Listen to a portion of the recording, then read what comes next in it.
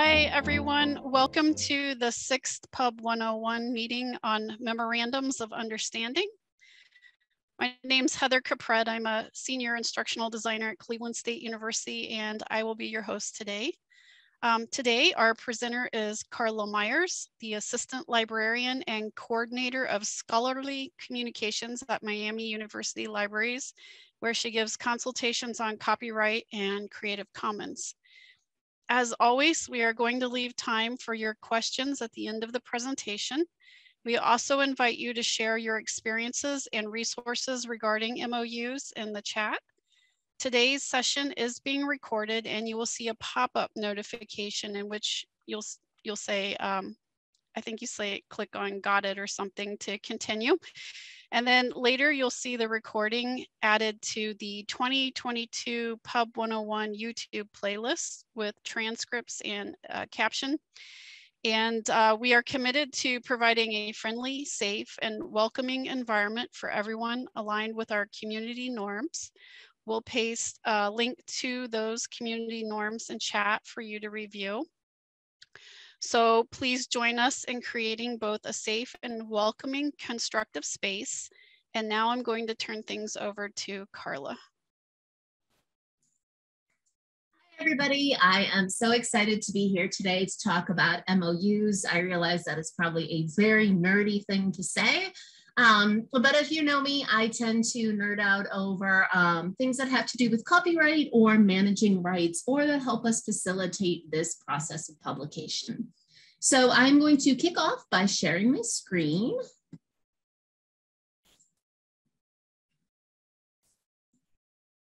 And thumbs up, Heather, if you can see my screen and hear me okay. Okay, awesome. Thanks so much. So what I want to talk about today is how MOUs come into our work in managing the publication of open educational resources. So to kind of summarize a little bit about what we've talked about so far and set the stage. So we've talked about putting out a call for proposals. How do we communicate to our campus community that we have this publishing program we're seeking projects for? Authors respond based on their understanding of what the program is, and if they think it might be a good fit, the book they're looking to write for your publishing program. You select projects based on your capacity and what work can be done by your program. And then this is a time where it can be very helpful to bring into your process a memorandum of understanding to help communicate expectations and kind of lay out what is the work and what are our contributions going to look like moving forward. So what is an MOU? A memorandum of understanding. It is a formal, although not necessarily legally binding document that outlines an agreement between two or more parties about how they are going to proceed through a project, generally after some negotiation. It can be as short or as long as you need it to be based off the particular project or your needs. I have seen MOUs that are just barely a page long. I've seen MOUs for publishing that are almost 20 pages long. It just kind of tends to depend on how many parties you have involved, what different types of scopes of work or needs or requirements that you're discussing, and how specifically you want to outline things. So why have an MOU? Why go through this work in order to have this particular document or to do this when you know you already have a ton of work in front of you, both as the project manager or the author, as you proceed with the publishing program? So I think my biggest recommendation is that it can set the tone for moving forward and what is expected out of everybody involved. It also provides a source document that anybody involved can go back and consult, whether the question is, hey, wait a minute, let me remember again, what am I responsible for? With what I'm responsible for, what did I agree to do? Or what did they agree to do? And also, it can help clear up that confusion, but also serve as a reminder for timelines or to help hold people accountable when particular goals are not being met. So who is the agreement between? Generally, it's going to be between those parties creating the open educational resources. It can be the library if that's where the publishing program is held, although some MOUs are based from the perspective of the institution and the authors. So on one side, you're generally going to have the publishing program. On the other side, you're going to have the author or authors. I know some folks believe whether there's 2 authors or 25, if there's multiple authors, getting them all involved in participating in the creation and the agreement of the MOU. Some programs, when there's multiple authors, ask that they identify a corresponding author or a primary author who most of these communications are going to go through. And there's pros and cons of both. You know, certainly with bringing in all of the authors, it's a great way to ensure transparency, to get everybody involved and to have everybody having a voice in the crafting of the MOU. That said, it can be difficult when you get over 5 or 6 authors to kind of get everybody involved, to get responses from everybody. Also, there's times where you might be working with a class. More and more, I am seeing professors step forward who want to work with a class in authoring an MOU. I have a really fun group that I'm working with right now. It's a professor who's working with a class to create a textbook that is Spanish for medical professionals. I believe he has about 20 students in his class. We kind of talked about all of this ahead of time, because we didn't know if it was exactly the most appropriate conversation to wait to have until the class started and then to try to bring all the students into that. But part of that was, okay, if we're having this discussion together, how are you then going to communicate expectations to your students? So there was still that consideration of them knowing what was expected. So for transparency, for engagement, it can be great talking to everybody, but there are some challenges with that. Whether you have a single author that you're working with on the OER, I'm getting too many acronyms here, MOU and OER. Whether there's a single author on the OER, or whether you ask them to identify a corresponding author who you will discuss things back and forth with, and then they will take things back to the other author. It can be easier sometimes just to work with one individual, so you know who communications are coming to, who those should be going to. And also, then you're just waiting for a response or an answer from one person instead of trying to get an answer from multiple people, which will be challenging. If you are going to use MOUs for your program, this is probably something that you want to talk with up front. Maybe with administrators in your library about how this is going to be handled, or other people who are supporting the work you're going to be doing. Are we going to have one representative from our office and one corresponding author, or is everybody who's going to be involved with this project be involved with the MOU as well? So what is in your MOU? This will vary based on projects, based off publishing programs, based off institutionals as well. One of the key things is deliverables. What are the different parties going to bring to this project? Generally, of course, from the authors, that is going to involve the text of the textbook. Often they are the ones who are going to be responsible for finding images to include in the book, for the creation of figures that they might be using in the books. A key thing is clearing permissions. Something we kind of talked about in previous sessions is sometimes there can be confusion about who's doing what work. And I see this a lot around permissions, especially because I'm the copyright librarian. They will go out and find a bunch of images and charts and figures and graphs and be like, oh, but you're the copyright librarian. We thought you were going to clear all that for us. As versus letting them know up front that we expect them that if they're reusing images to track where they got from, to track what an associated Creative Commons license might be, and if appropriate, to go secure permission or license for the reuse. And I'm going to mute for 1 second.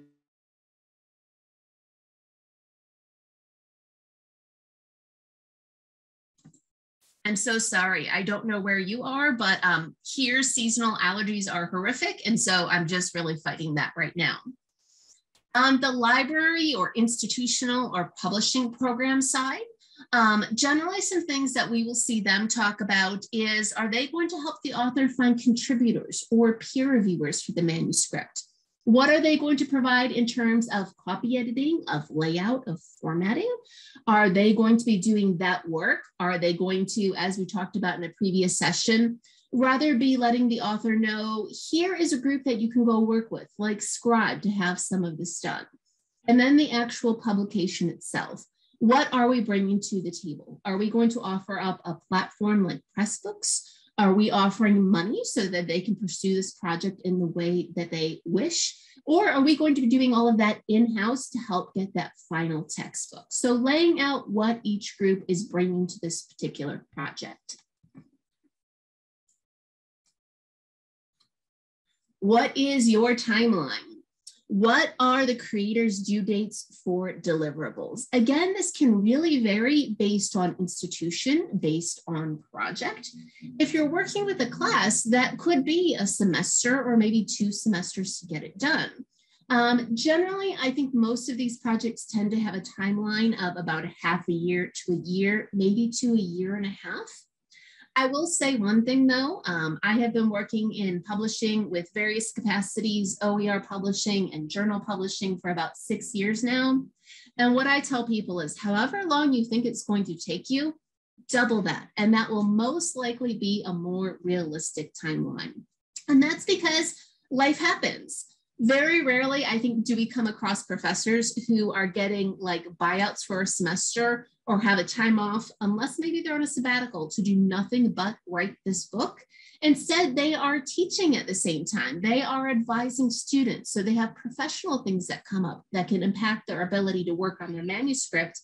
Of course, we all have our own lives too. Things come up personally, things come up with family and friends that really impact the time we think we might have had to work on a particular project. Something interesting I learned from a book editor is that realistically, only about 20% of authors actually hit the original timelines established for turning in manuscripts or other deliverables. So come up with a date that's realistic, but realize some flexibility may need to be in there. So you also want to think about what are your due dates for deliverables as well. So we might have due dates in there for when they are going to submit certain chapters or their final manuscript. But then we also want to have due dates for, okay, what is the time period for copy editing? What is the time period for layout? If we, as the publishing program, are sending this out to peer reviewers, what do we expect the turnaround or timeline for that to be as well? So you want to think about timelines on both sides of the project. Again, excuse me. How will materials be submitted? This is something to really clarify up front. The manuscript file format. A lot of folks I know choose to have manuscripts submitted in a Word, which is just fine. Some have their authors creating in Pressbooks. Some people I know have been surprised when their authors submit in a totally alternative file format. So maybe like an open word processing program that they are not familiar with. So you want to be really clear up front. Here is the expected file format that we want for the text itself. For image and graphic files, it's really important to be clear up front with your authors about how those are going to be submitted to. Very often for publishing, we want to have certain types of file formats. Maybe we want everything submitted in JPEG or something else. There also tends to be certain resolutions that we need for images in order for them to show up well in publishing projects. How do we communicate that to the authors? And what are we communicating to them? Some publishing programs say you need to submit all your images as JPEGs at 300 DPI. Others will say, submit your images to us and we will do the conversion, what we need in order to be able to publish this at a high format. Something else related to images can be, sorry, excuse me, my allergies have gotten so.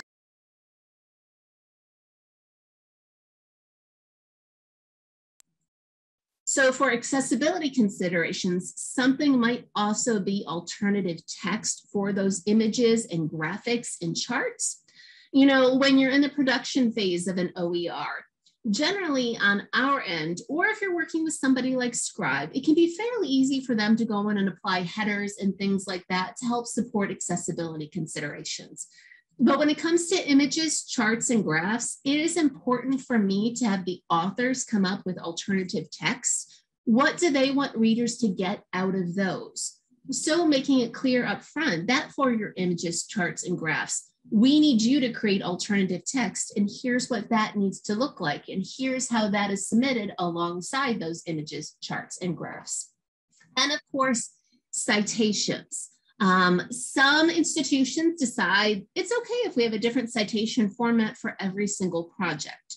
Some publishing programs say we are just publishing in APA or MLA and everything has to be submitted in that capacity. But how do we want those citations crafted and how do we want those submitted? Making sure that information is in there as well. Copyright considerations, one of my favorite things to talk about. Of course, when there's a single author, generally we're talking about their copyright in the work and how we are going to manage that. When we have multiple authors, of course, now we're talking about a work of joint authorship. Do they understand what that means? That they are all generally going to own the copyright in the work as a collective? And having a discussion about licensing of their work so they are comfortable with the Creative Commons license that was selected, and more about that in a minute. With student authors, FERPA considerations may come into play. This is something where you may want to talk with your institution's Office of General Counsel, because I've learned that Office of General Counsels tend to interpret FERPA in different ways. Some will say FERPA is only the student's educational record, and that is generally grades and that's it. Others will say FERPA can include homework and other classroom projects. And if that's the case at your institution, you may need to get a FERPA release from students who are authoring works that are going to be included in an open educational resource. Other authorship considerations coming into play can include works made for hire.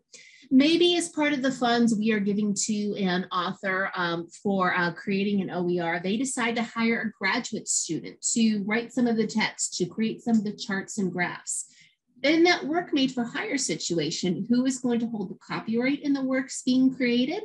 How are you going to make sure that is effectively managed and considered as part of the project?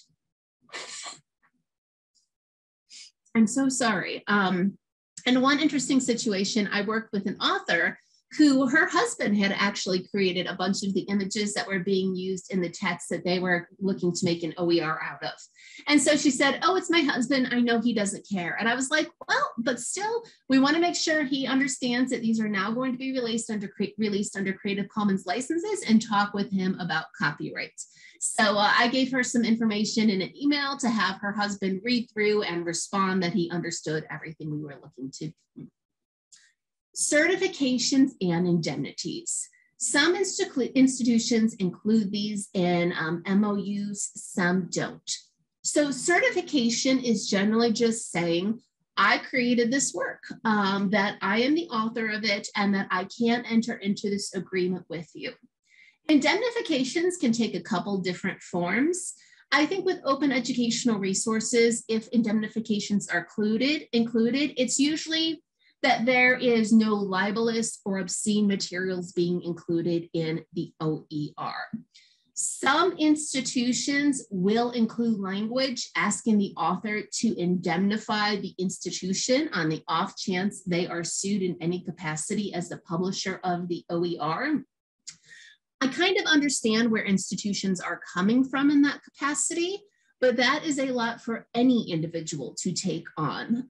So I always try to push back a little bit in including that language in the MOUs. Instead, just talking with the author about, do they understand about what we're looking for, proper citations, so we're not committing plagiarism, tracking rights for images and things like that. All considerations that help lower our risk if there are questions from some rights holder about how their work was incorporated into an OER. And of course, there is a copyright consideration of what open license are we going to attach to the OER. As we talked about, I think it was last week in Karen's fabulous presentation, some programs say all of our OER are going to be published under a specific license. Maybe it's CC BY.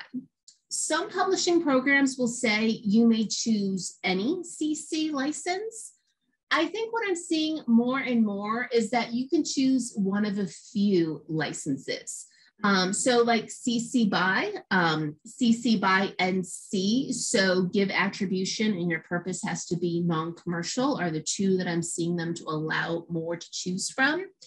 So here, first off, of course, your program has to decide what open license options are you going to make available?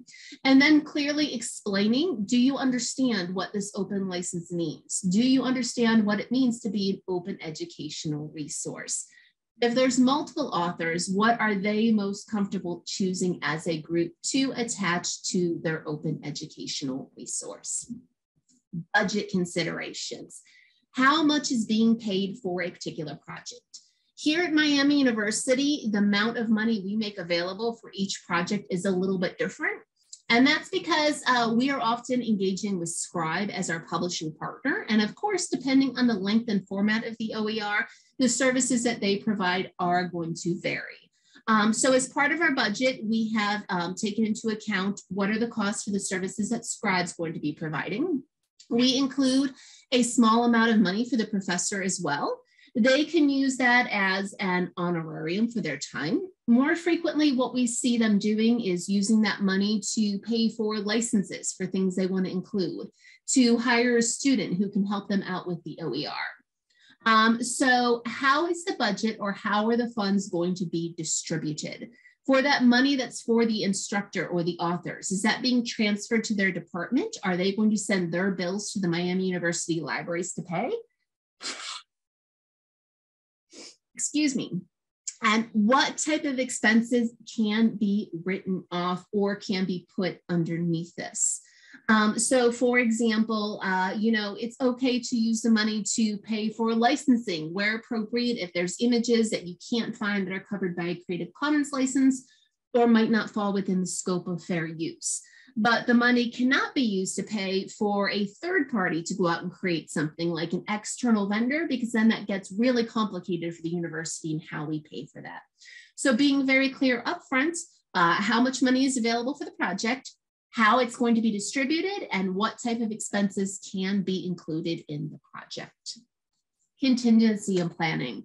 I think we've talked about this in a lot of different places. I am sure that this is going to come up in other presentations. Issues will arise, and you know what? That's okay.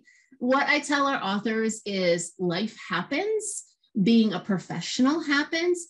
Just talk to me, stay in constant communication. And if something comes up, let me know. That's okay. Generally, we can shift our timelines, our work, our plan in order to be able to accommodate whatever comes up.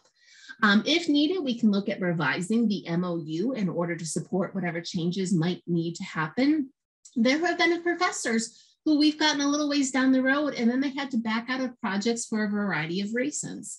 One had some family considerations come up and they said, with what I have going on, this just needs to go in the back burner. And if you're okay, we can revisit this in a year or two, but I don't have the bandwidth to do this now. And I was more than happy to say, no problem at all. Come back to me when you're ready and we will revisit this.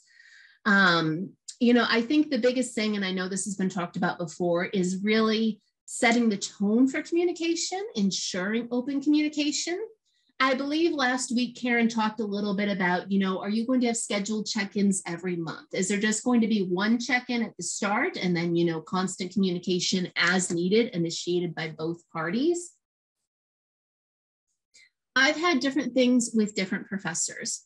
One of my professors said, please reach out to me every 2 weeks. That is going to help keep me on schedule. Another professor was like, hey, Carla, I'm really okay. I'll reach out to you if you need everything. You don't have to keep checking in every month. And they could support that. Once, and this was with an article I was publishing, I had an author who kind of just dropped off the radar and they wouldn't respond to my emails. I couldn't get any answer out of them. So finally, I decided to call their office on my cell phone. And I'm like, okay, they probably know what my area code is for where my office is located, but the area code for my cell phone is a little different. Maybe they won't recognize that. Maybe they'll pick up the phone. And they did. And I said, hey, so-and-so, it's Carla. How's it going? And I heard a panicked silence on the other end. And they were like, hey, I'm so sorry. I know I haven't been getting back to you. And I said, that's okay. Let's talk about what's been going on. How is your project? And, they had a lot of personal things come up as well. And what they told me was, I was just so embarrassed that, I wasn't getting things done. I wasn't getting things done on time. And then I was so embarrassed that I hadn't responded to you for a month and a half that, I was just kind of avoiding you out of embarrassment and feeling guilty. And I said, there's no need for that. Again, things happen. If we have those open lines of communication, I am more than happy to shift timelines or provide other resources in order to support that. But I can't accommodate your needs if I don't know what they are. So just keep those open lines of communication. And make sure they feel comfortable knowing that they can reach out to you at any time. So drafting your MOU. A few recommendations is be aware of any institutional policies and considerations that you need to think of before drafting this. At some institutions, we as employees aren't really able to draft contracts on behalf of the institution. Instead, those need to come out of human resources or the Office of General Counsel. A lot of times at institutions, informal agreements are just fine. I mean, after all, a syllabus is kind of an informal agreement between an instructor and students on how the semester is going to progress. But it's good to talk with your Office of General Counsel first, just to get some feedback from them. Who knows, they may have a template that you could start to work from that is commonly used for MOUs at your institution. Do you want to start drafting your own from the ground up? This may be a good choice if you have connections in the Office of General Counsel who you can work closely with on this, but not a lot of us do, or even if we have those connections, they might not necessarily have something like this high on their priority list, so it could take months and months to get done. Instead, what I encourage you to do is swipe somebody else's. For example, Karen Bjork at Portland State shared her wonderful MOU as part of the publishing curriculum. You can go locate it there. That template is a fantastic resource to get an idea of what a publishing MOU looks like and to start to draft your own. Use that as a template. Begin to customize it with the needs of your institution. If needed or if appropriate, share with your administrators or Office of General Counsel so they can provide feedback on it. And Karen, if you're here, something she can talk a little bit about or put some notes about in the chat is, I know they've gone through multiple drafts of their MOU, and we have here too at Miami University. We often modify ours based on a particular project, but as we've gone along each semester or each year, we've thought, you know what? We don't necessarily need that language in there anymore. We're going to take that out. Or after a particular project, maybe we should have had something in our MOU addressing this particular aspect of the publishing process. So we put that in. So that draft version can change as well too. Tips and recommendations. I'm so sorry, my allergies are so bad and I didn't want to cancel. So this is the result. I'm just sneezing and stuffy. So where possible, use plain language. There may end up being some words like indemnifications or certifications that are in the MOU, and that's fine as long as we help explain to our authors what those mean. But as much as possible, use plain, forthright language so it's clear and easy for everybody to understand.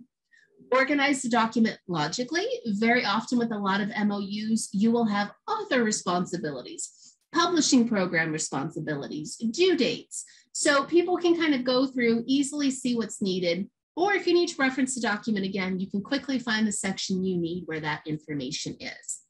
And then thinking about what are key areas that you need covered and making sure they're integrated in there.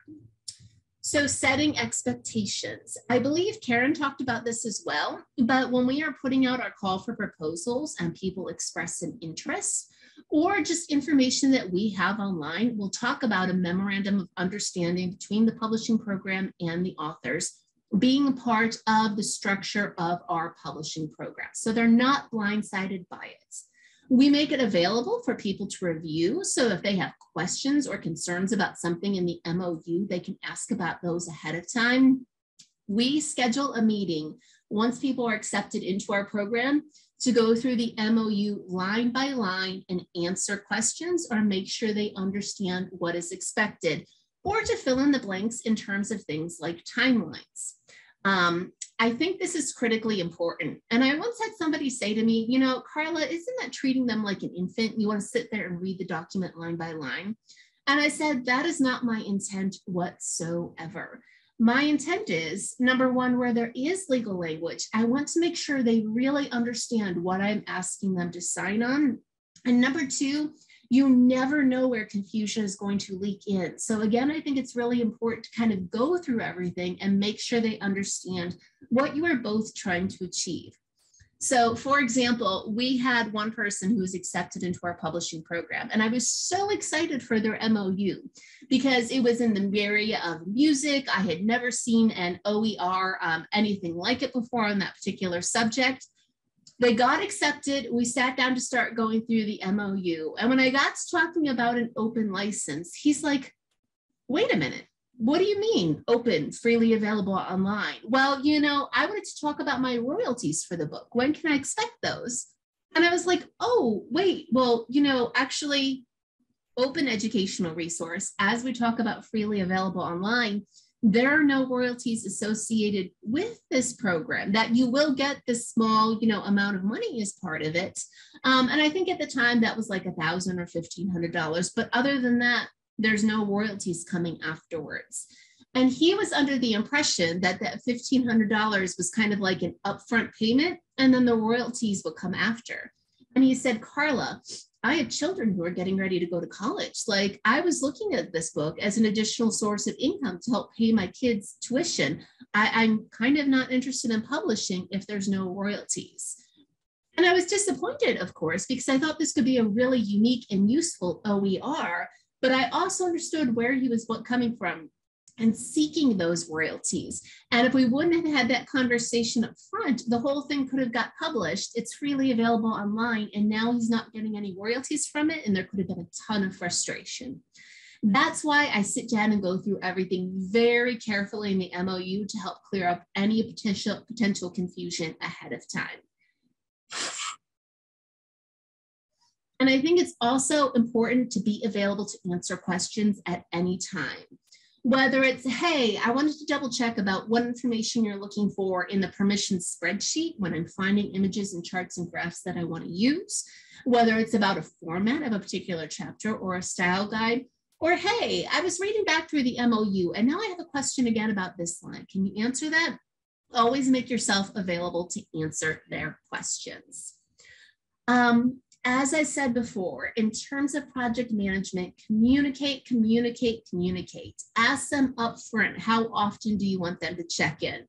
If it's not that often, still check in from time to time. Hey, I'm just checking in to see how it's going. How is writing going? I know it's been a busy semester for everybody. Do you feel like you're still on track for our next due date that's coming up? Here in the MOU are some of the due dates that we identified. Do you feel like you're still on track to meet those? When questions and problems arise, one thing you want to think about is what parts of the MOU can be ratified or renegotiated. MOUs are generally negotiable to a point.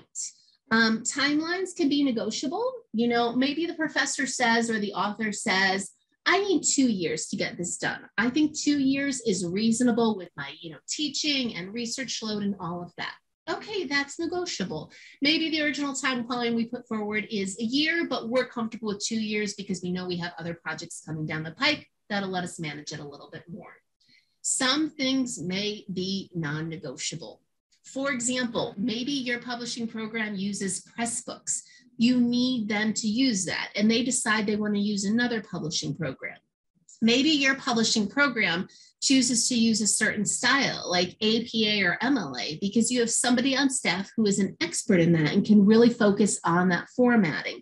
So you can't negotiate to use MLA if they really want to use APA. So what you want to do with your MOUs is identify areas where you can be flexible and those where you can't. Budget may be flexible. It may not. The CAP budget may be $5,000 for a project. Letting them know we cannot go beyond that any capacity, because then there's going to be frustrations if they come back with expenses of $7,500. Where you can be flexible, making sure that you are being as flexible as you can without kind of, really pushing the boundaries or being a doormat and, providing those accommodations or flexibility where it is needed. So I think the biggest thing I've learned with publishing is flexibility is key. There are some times where you do kind of have to say, we've reached the end where we can no longer provide any flexibility or additional accommodations for your project. And that can often be very frustrating. I once worked with an author who was really great and communicative up front, but then as we got closer to publishing, well, I want to go in and add these new chapters, but this has already been through peer review. We would have to go back and repeat peer review. That would put us back down the road an additional 9 months and asking more of these people who've already contributed their times. We have serious issues with that. We've had authors who submitted, we've asked for one citation style, and I think they ended up using 18 different citation styles when they submitted their references or their formatted manuscript to us. And they said, well, I don't have time to deal with that. If you want to publish my work, you need to go back and reformat all of that. That was one of the instances where I was able to go back to an MOU and say, but as we agreed to in the MOU, that you would submit your manuscript and references in this formatting. We agreed about this up front, that unfortunately we don't have the capacity to backtrack and do this either. There are also questions and making sure we're maintaining your structure and things like that. So we really need you to go do this. There have been times where we have disengaged projects amicably, like with the one professor. We understand that you wanted to go with more of a commercial route. You were seeking these royalties. We're disappointed this didn't work out, but you know what? We understand if you want to go pursue that option instead. There have been some situations where just due to lack of communication but not honoring agreements or coming to an understanding in what was needed from both parties, we've had to say, unfortunately, we're going to step back from this project too. The MOU can kind of be a great document to hold people to expectations. I think the MOU can also help support us in managing our capacity. I think as librarians, there's a lot of time where we want to be overly helpful, or I know many people here are in this conversation today, and many of these people I know take on extra work because we want to be helpful. I think it's just in a librarian's nature, but in doing that, people aren't upholding their end of the agreement, or we're not able to focus on self-care, or we get overwhelmed because we're now doing more work than we expected.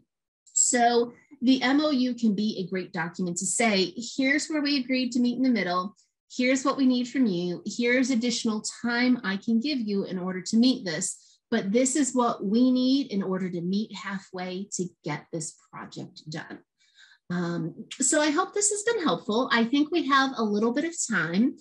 If we do, then what we can do is take a look at the MOU from Portland State.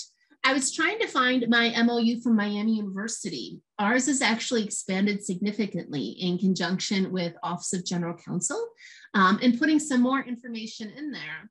The story of how our MOU expanded is I was talking with them about our publishing MOU, and they actually asked a question, well, if somebody was publishing a book, what would normally be in that? And I said, oh, I have a book publishing contract I can share with you if you want to see.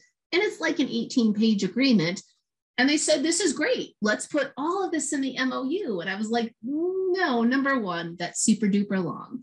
Yes, there could be things in that publication agreement that could be beneficial to have in our MOU, like more of a focus on adhering to the style guide file formats, because that continues to be an issue for us.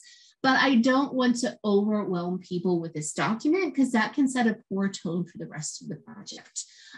So if I can find where I put that, I will share that out with the group later. But again, just kind of how these can evolve and change over time, depending on the needs of your program or maybe who you're working with at your institution and what information they want to see in that. So I hope this presentation has been helpful. I have thrown a ton of information at you today. If you're like me, sometimes you're sitting in a webinar, you're taking everything in, and then a day or two down the road, you're like, oh, wait a minute, she said that one thing. Now I have a question about that. If you can't tell, I love talking about this, and I love working with the OEM to support this work we're doing at all these institutions to help get more OERs out there. So we have some time now for questions, but if your questions come up down the road, I'm also happy to answer those as well.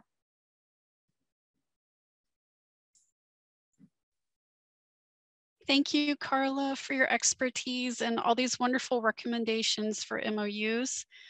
Feel free to either type your questions into the chat and I can read those out, or if you'd like to use the reactions button at the bottom of the screen and raise your hand, I can call on you and you can unmute your mic and ask your question also. I'll just say thank you to everybody in the chat who understands about my allergies. I took 2 prescription pills last night and 2 this morning, and this is still how I am. I love the green. I love the flowers. I could do without the sneezing.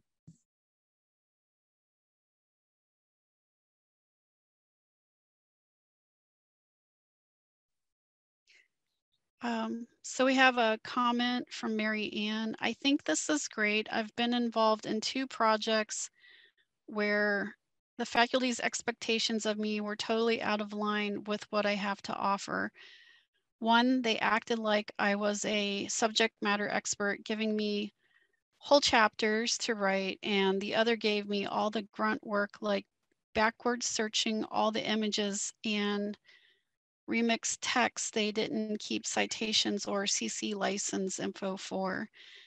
We'll have an MOU from now on. And we also shared our template. It's an editable, downloadable template in Google that anyone can borrow and adapt to their institution. There's a link to that in chat. And Karen put the link to the one from Portland State University. And I am so sorry you had to go through that, Marianne. You know, number one, just any human kind of treating another like that, putting off work, expecting you, you know, to do what they consider to be the grunt work. I've had a little bit of that myself, not to that extent. Most of the time, people are just overwhelmed. You know, they know deadlines are coming up. They want to get stuff done. They're like, I'm so sorry. I know this isn't in the proper format. I'm just going to send it to you anyway. If you can help me out, that would be great. I did have one situation once where somebody was like, well, if you're the publisher, that's your job. And it was kind of like, I wrote a response to them. I didn't send it. I went home, I went for a run, I went to sleep, I woke up the next morning and I rewrote the email. You know, it's because I felt like they were kind of really looking down on me and my role and what our publishing program was there to do. And so my kind response was that, you know, as the publisher, I am here to help support you in this work and we're excited for your project. Nevertheless, as was documented in the call for proposals, as we discussed via email, and as was included in the MOU, here are the expectations for you in your role as the author. And it includes this particular work. And it was some work with images. And, you know, in the end, we kind of came to a middle ground that some of the images, they didn't track where they came from or the associated licenses, that we were just going to cut some of those out. But those can be really frustrating situations. And again, having that MOU was kind of like the great document to go back, but here's what we agreed to. Okay, we have a question from Michelle Bear.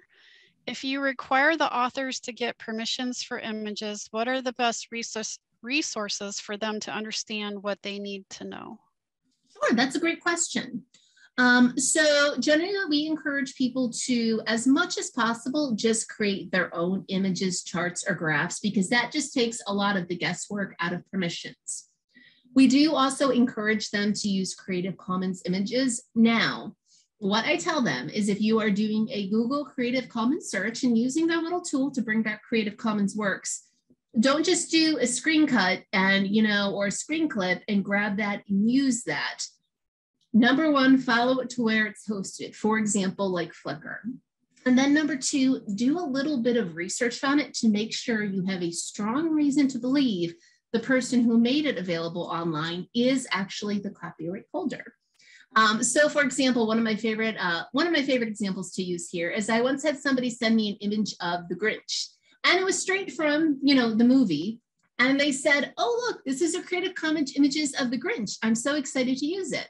And I don't remember the name of the person who posted it, but it was something like Tim Smith from North Dakota. And I was like, I promise you, Tim Smith does not hold the copyright in that image that he could, lawfully put the Creative Commons license on it. I actually got a really great chart from my book publisher to use in tracking permissions. And so I've made something similar to that to use for our authors. And Karen, I can dig that up and share that with you. Basically, it's like, what is the name of the image? Where did you find it from? What's the URL? Who is the rights holder? What is the associated rights? Did you track permissions? Did you pay a license fee? All of that. And it is a little tedious, but I tell them, if you do this as you find each image or as you create each image, it'll take you an extra 2 or 3 minutes to go fill the spreadsheet out. If you wait till the end, I promise you it's going to take weeks and weeks and weeks to try to go back and find all of this. And we all know the image that pops up at the top of our Google results today may not be the same image that pops up 2 months from now. So we can't do reverse image searches online, but it can be hard to go back and find something. So take those extra few minutes to document that information as it is found or as you create images, and that pays off big dividends ahead of time. Okay, we have a question from Travis. How do you handle cover images? Do you allow authors to select those, or is that something you maintain control of? I don't think we've had any cover images so far. They've basically just been what we've talked about is like plain, here's the title of the book and it's a certain color. If somebody wanted to use a cover image, I am flexible. If they want to create something, that's completely fine with me generally. If they want to use a Creative Commons image on the cover, I think those conversations would be very similar to what we have for other images that are used in the book.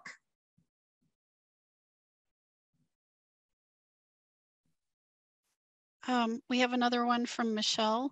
Can you share what your budget per book for working with Scribe? What is your budget per book for working with Scribe? For working with Scribe, I think our lowest quote has been about $3,000. I'm trying to think of what some of our other quotes are. I want to say maybe around $5,000, $6,000. It's a lot of money. Now, one thing I will say is, when I first started doing this work, I had a conversation. So our OER programs are supported by the library and the provost office.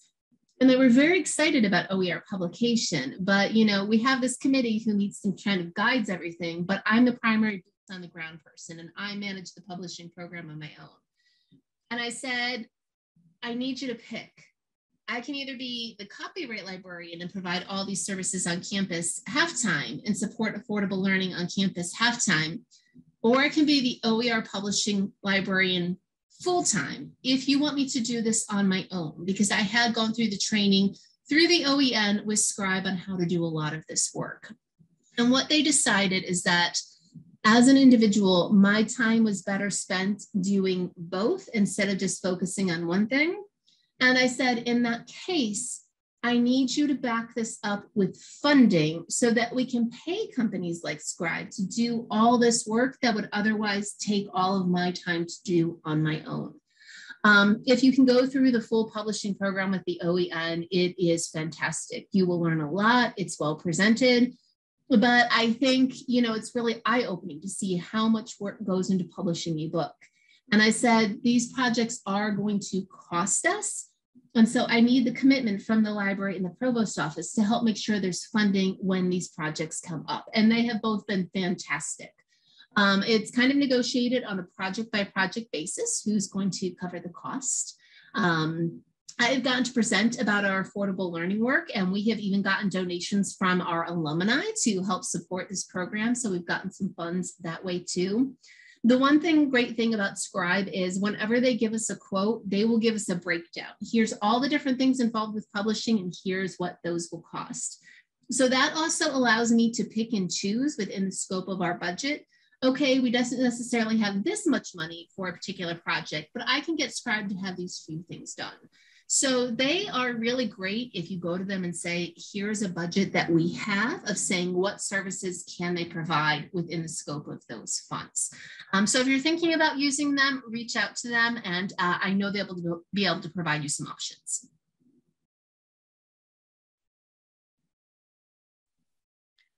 Next, we have a comment from Mary Ann, who says, also suggest stipulating if you will be included in any presentations or publications about the project.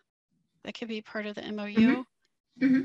And Beth says, keeping track of where stuff came from is what Zotero is for. That's a tip. My comment was in regards to tracking down the source of images. Another resource. And Amanda shared a link to a spreadsheet that she uses with authors to track where they curate information from. Yes, that is a great spreadsheet. It's simple, but it gets you all the information you need. Thank you, Amanda. Yeah, thank you for that. Okay, does anybody have any other questions? You can feel free to raise your hand, or if you want to unmute at this time.